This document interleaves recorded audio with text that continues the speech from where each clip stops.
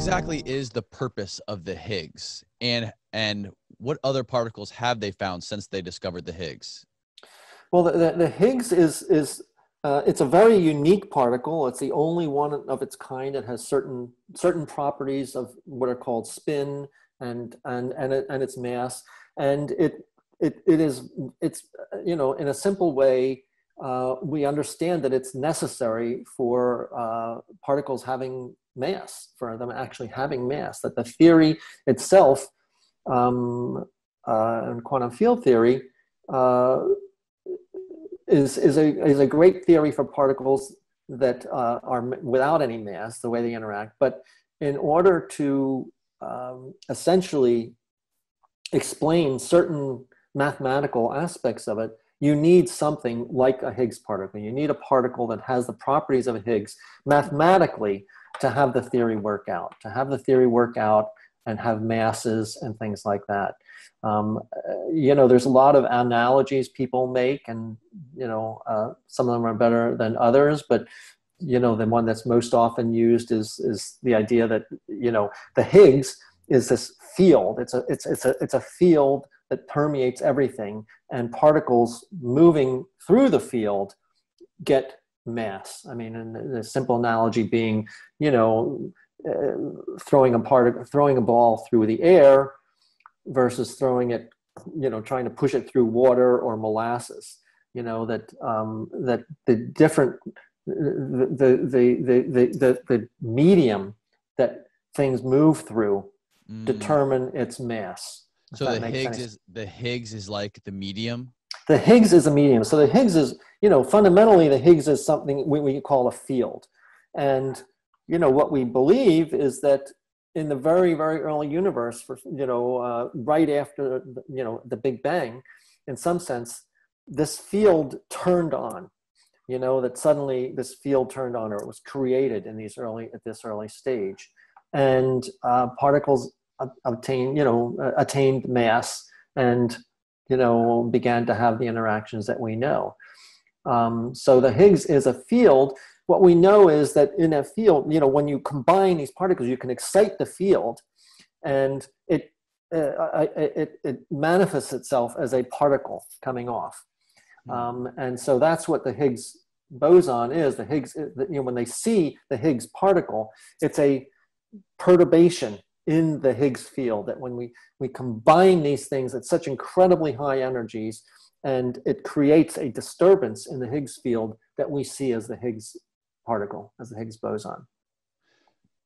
So is there any way, or are there any theories that suggest that there could be like dimensions that we can't even perceive with our senses? Oh yeah. I mean, we can't perceive with our senses more than, right. 4. I mean, the 3 space dimensions and 1 time dimension. So yes. So that is the question. I mean, all these ideas, many of these ideas, well, certainly in string theory posits more dimensions. This question of multiverses is, do multiverses correspond to more dimensions? And, there's various theories about, why don't we see them? Is it possible that there are these dimensions, but somehow they're all crunched up? So beyond our dimensions, they're crunched up and they're so tiny that we can't see them. They're folded on into each other. But yes, I mean, we don't see these dimensions clearly in our normal activity, but there are theories about how, if they exist, they might be manifested. Okay, and again, just to give you an example of what this could mean, it would mean essentially it would be a bizarre phenomena where something might just appear.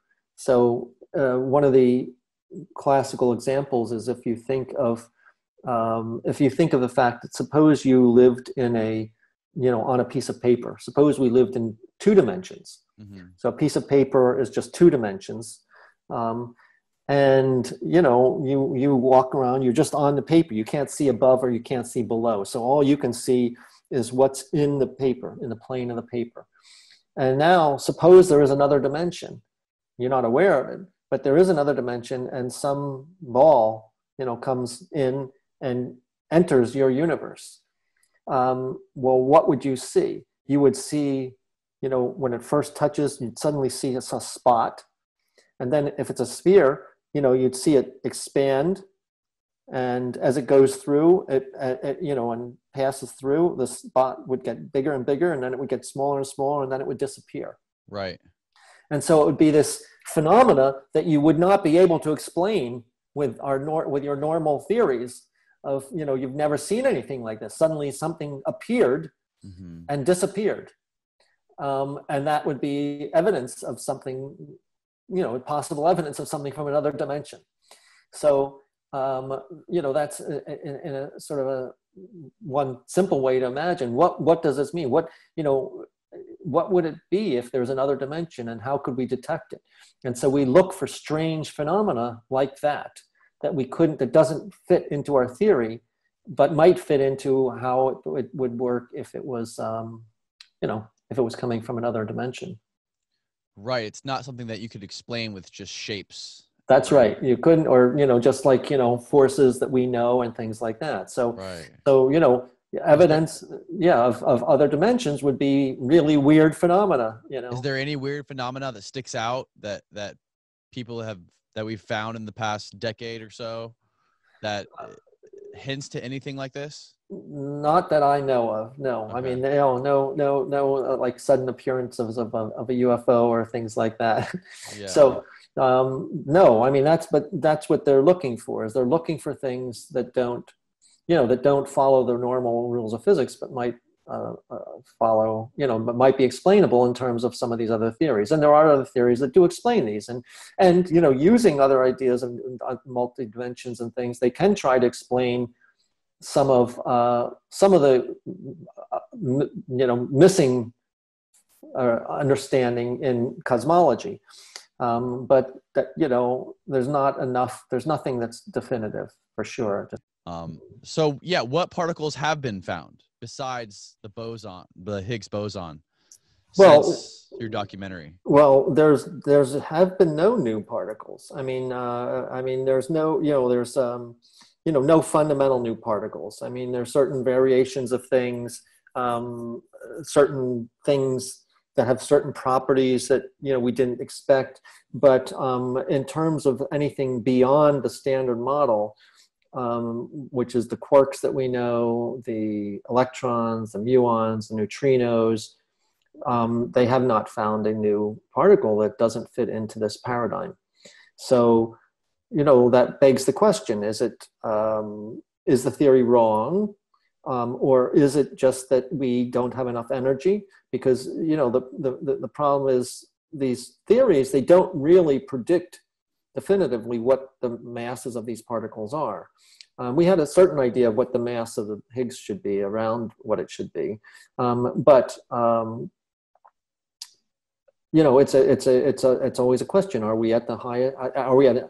Because we know that you need higher energies to find these particles. I mean, that they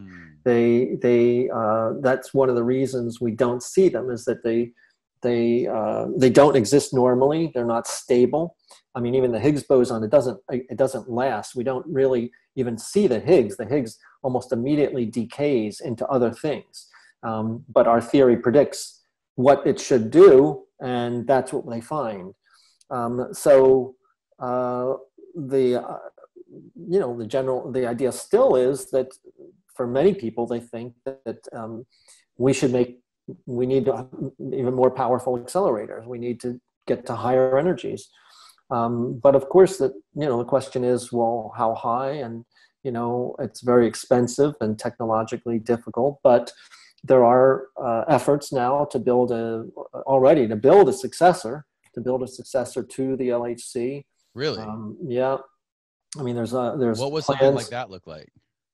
Well, again, you could do it could either be a big ring, another ring, even bigger, or the other alternative is a linear collider, where you have things that are originated at two ends, and you just accelerate them right to each other and bang them together.